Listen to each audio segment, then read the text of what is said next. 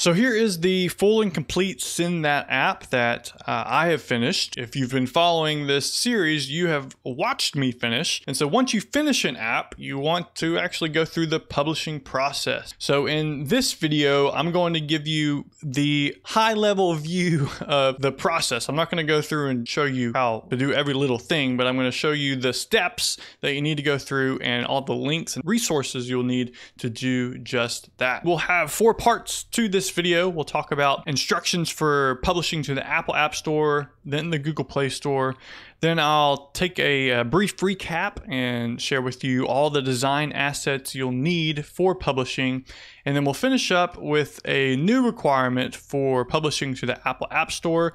So be sure to stick around for that one. So let's start off with publishing to the Apple App Store. So you have your full and complete app. You're ready to publish it. You're ready to start that process. Thunkable actually has a really nice wizard for publishing. So if you come up to publish and you publish to the App Store, it will go through the process of kind of showing you and walking you through.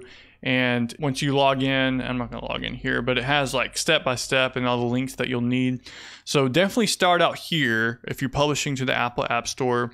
Go through here and use this next page I'm going to show you as kind of complementary information. So this is publishing to the App Store. I would go through here and just basically step by step follow along. And on some of these, they even have these little steps here that say, once you get to this piece, it'll go there, click on that, click on that, click on that. So it's really good documentation.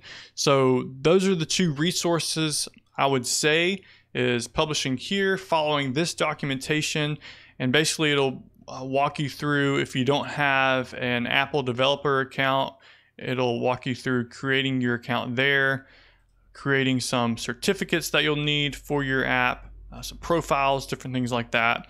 And then once you get all that so that you can actually build the project and send it to Apple, it'll walk you through the process of setting up your app inside of App Store Connect. And this is where you actually create your listing so your app can be sold and downloaded. And so here you can see my 2 apps that I've created so far, SendTh and Tip Trainer. So that's all you need for publishing to the Apple App Store. Publishing to the Google Play Store is really a shorter list in my opinion. If you come here, this is another link. They have another documentation page for this, published to the Play Store. So be sure to check out this. Publishing to the Google Play Store is a $25 one-time fee. Publishing to the Apple App Store is a $100 yearly fee. So you'll want to keep that in mind.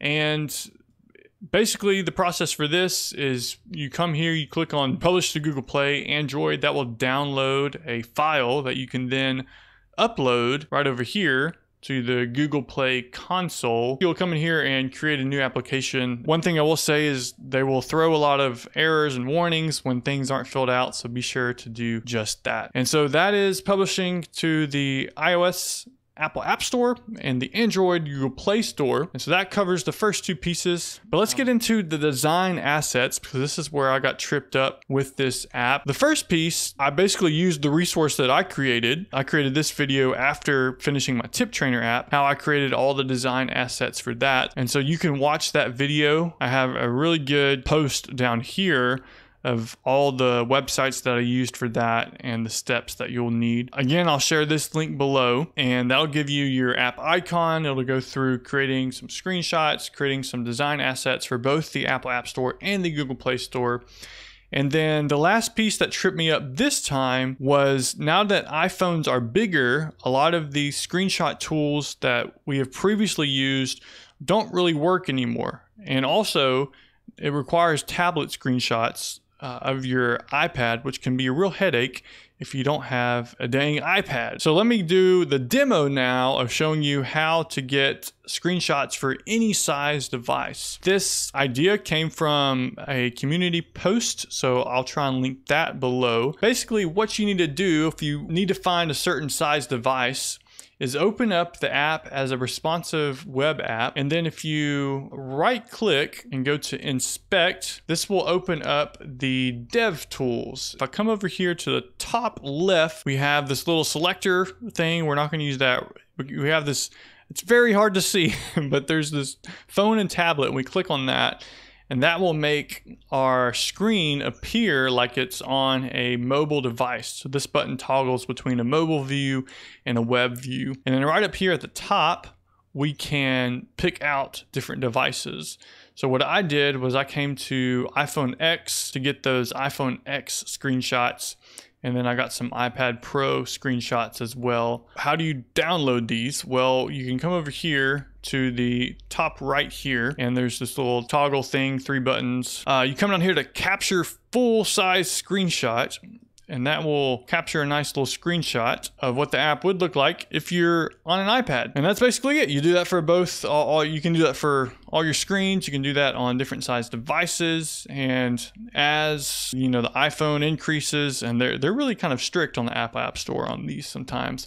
They want certain dimensions and things like that because they want to be super nice, and I respect them for that. Apple makes a good product. But anyways, as they scale and make more phones, you'll find that you'll need to make these nice screenshots, and that is really just a super easy way to do it. That, my friends, is everything that I did and learned going through and publishing my SendTh.at as a mobile app.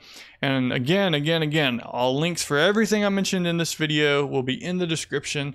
So I hope this can be a great resource for you as you're publishing your app as a mobile app.